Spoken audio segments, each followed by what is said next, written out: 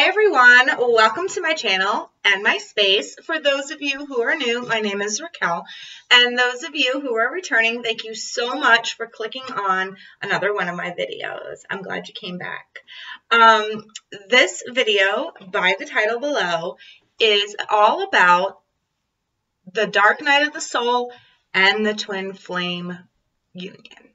All right? So, I'm going to go through key points. In this video. I will put timestamps below and in the description box and the comments. Okay, so let's just hop right into it. Can dark night affect a twin flame relationship?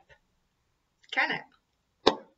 Well, if you think about what the dark night of the soul is, if you have looked back to my previous videos, and if you haven't, I will put the links in the comments or in the description box.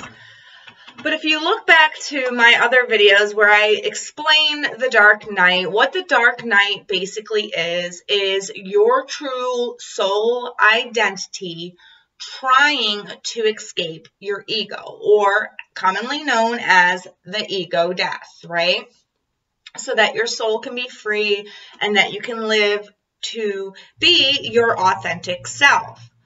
Well, some of us, when we find our twin flame or we meet our twin flame, we aren't in that space where we are being true to our soul self. We are, still, living up to society's norms.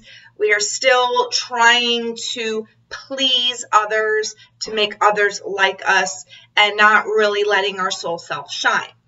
So in the case of dark night of the soul and the twin flame relationship, can it happen to that? Absolutely. Absolutely. Because we're talking about a soul connection here. And if you both aren't being true to yourselves, then, and you're letting your egos take over, what will essentially happen is one person will go through the dark night and it will trigger or activate the other person, and it's like you're both living in this state of depression, and it can just be extremely messy, extremely messy. So, can it affect twin flame relationships? Yes, it can, because dark night of the soul, you are essentially trying to step in to your true self. So, it can. All right. The soul connection. I'm going to talk about the soul connection here. Like I said, with the dark night of the dark night of the soul, I was about to say the dark night of the flame, but the dark night of the soul, it's like, your soul is being trapped by your ego, right? Like I've mentioned in previous videos, and your soul is trying to escape out of that ego, out of that constriction. And twin flame relationships, it's like that person, it's like your souls recognize each other, but you still have that ego covering up the soul. So there's still that connection. You will have that happy connection when you first meet. You will just know that you've seen this person before. It's because you're recognizing your soul in that other person, right? And when that initially happens, it's like, yeah, it's all fun, it's all passionate, it's all free for the first, I'd say, 3 to 6 months. Okay, some people, it might be a little longer, maybe like a year, but whatever the case is, it's like your soul is recognizing their soul. So it's like their soul is calling to your soul. Okay, so it's calling your soul up out of your ego. So this triggers the dark night. All right. Twin flame can trigger the dark night. All right. Okay. So what happens when this happens? All right. Once it's triggered and one twin is going through it. Okay. So they might be depressed. They may, feel like life isn't worth living. And it's not because of their twin flame. It's not, well, and essentially it is because the twin flame triggered it, but it's not the twin flame's fault, the other twin flame's fault. And, but the other twin flame will start feeling extremely, extremely guilty for the other one going through this depression. All right. And, a lot of times this is where the twin flame relationship might break up, because one twin cannot handle seeing the other twin in that much pain.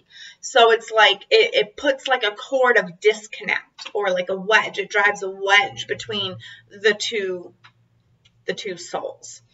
But so, like I said, some will separate. Others, they might not. They might stick around.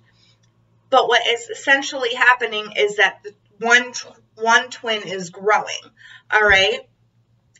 And once they start going through this and they start almost coming out of it, it's like then the other twin gets activated, because this soul is activating the other soul. So essentially this one that was all, dark night in the beginning and is starting to grow out of it, their soul will call to the other twin flame's soul, and the other twin flame soul will then again trigger the dark night. So that one will be depressed, will go through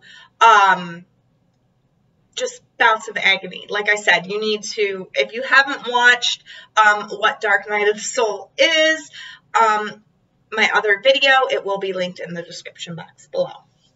But so now this twin, we'll call this twin A. Okay, so twin A now is in this deep dark depression, and this other twin is up there.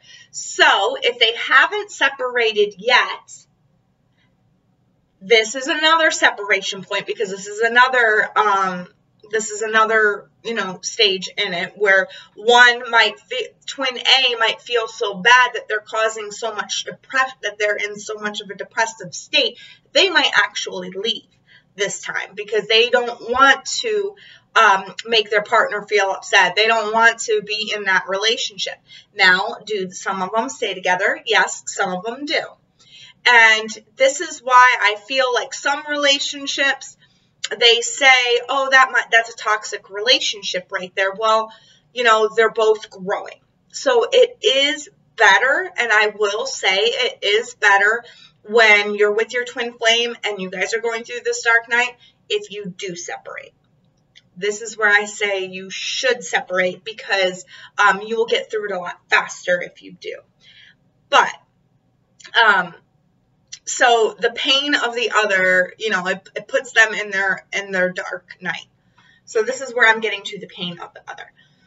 So they're going through all this. They're essentially growing. The other twin B, has probably almost fully emerged from it, right?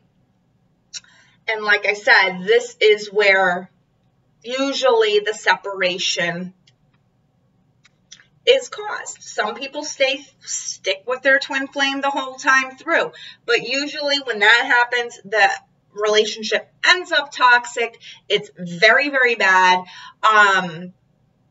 They can end up hurting each other really bad. So it usually is best just to separate, so that you guys each can have your own soul growth, your own soul experience, and then after you guys are fully out of it, then come back together in a union. But the separation, I feel, is the most important part, because if you are trying to get out of a negative situation, if your soul is trying to expand, trying to grow, how is it going to know what it needs to grow into if it's constantly around the negative, dark, depressed one? You know what I mean? So it's kind of like you got to spread your wings to fly a little bit. All right. So can they stay together? Yeah, they can. They can. It might take a long, long time for you guys both to get through it. And I'm talking like decades. I'm talking decades. If you stay together, it can take decades. All right. But And you could end up hurting each other really, really bad going through this process. And I know because I have personally went through it, okay? So, do I think you should stay together? No, I don't. But that is all your decision. That is up to you. I'm not telling you what to do. But this is why, like, some people, you know, I'll get comments and they'll be like, my twin flame, da, da, da, da, this person is my twin flame. Well, yes, this person probably is your twin flame. All right. If you have that soul connection, if you guys both have that soul connection, probably is your twin flame. Is it healthy to stay in that relationship when you're going through things that might be negative for you and to you? I don't think so. I think you need to separate, reevaluate, and then come back together. Because I will tell you what, when you separate in a twin flame relationship, oftentimes, a lot of the times, you end up coming back together. It's like you separate for a couple of years and then you come back together. It's like, you know, if you are a twin flame with somebody, you will end up coming back together with that person. All right. And I want to talk about the union. All right. Now, the union of these, twin flames is a good subject to talk. I should do a video, and maybe I will do a video in the future about the twin flame relationship. But I will say that a twin flame union is both-sided. Both parties have to feel that connection.